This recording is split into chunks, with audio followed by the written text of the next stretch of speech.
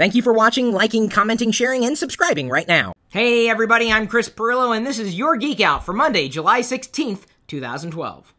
Have you guys played Spin to Win yet today? We've got the link in the video's description so that you may get this! T-Mobile's new Samsung Galaxy S3. You can enter to win at least once every day between now and the end of that particular giveaway that we're doing in conjunction with T-Mobile, and we're very happy to do that because if you want T-Mobile's new Samsung Galaxy S3, I don't think there's going to be an easier way.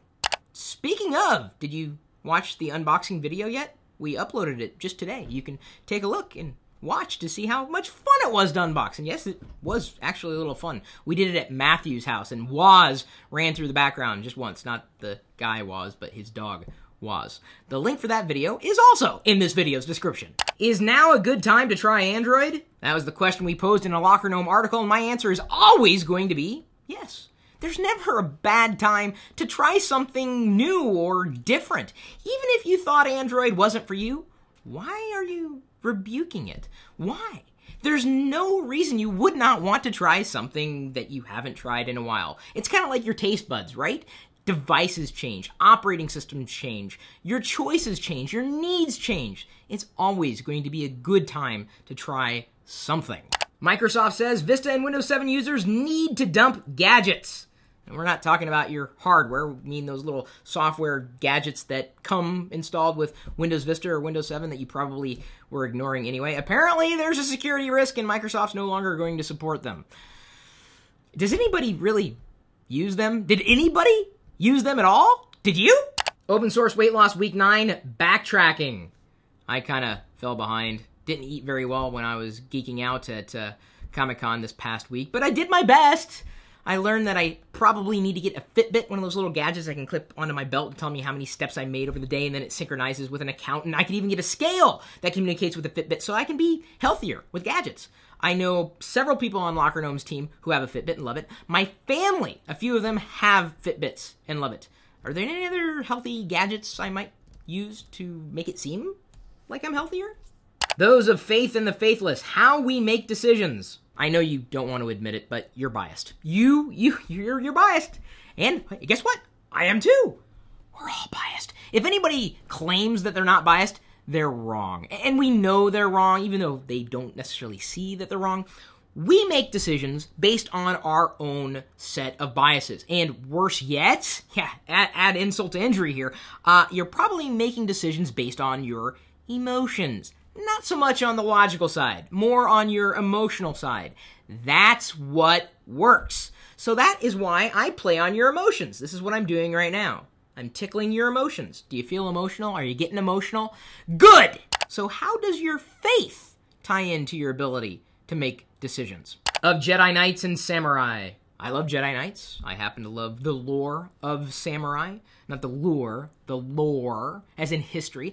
What made Star Wars work is that it tapped into something that was incredibly familiar. So if you hadn't taken a look at the article that we put together, realize that we've got something for you geeks. We've got a lot for you geeks.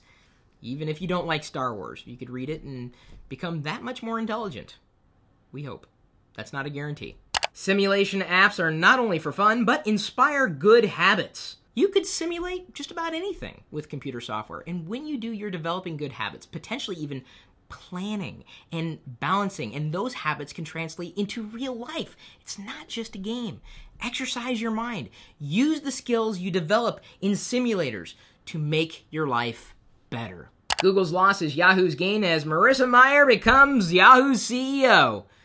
News broke earlier, and I think it's good news. I don't think that Marissa is going to turn Yahoo into Google, but it'll be interesting to see what she does with this brand, which was formerly a juggernaut. I think Yahoo could make a return, and Marissa is one of the people who can make it happen. Office 2013, editions at a glance, and an FAQ. We've got it linked in this video's description, of course. My first take, as I saw the screenshots and looked at the consumer preview on Microsoft's website, you're more than welcome to do the same, was that Microsoft did something with their designers, because it looks like Office 2013 was developed with Windows 3.1 in mind. It looks like it was a Windows 3.1 app. It's all white. It's white. And a little color, but it's mostly white. Just white. I'm a white guy. I'm a very white guy, and I'm complaining about white. I don't know what happened to the rest of it. I don't know if this is a wireframe and there's going to be a different design for the final product, but I'm not the only one who is wondering. That's it? That's the design? It's white. Apple's major change with iCloud. Dude, Apple, stop! Okay, you started with a .Mac. I got that. Okay, signed up for everything back. Then I went to MobileMe and had a me.com address. Now I'm getting an iCloud address? Why do I need, like, 3 email addresses that go to the same account, Apple?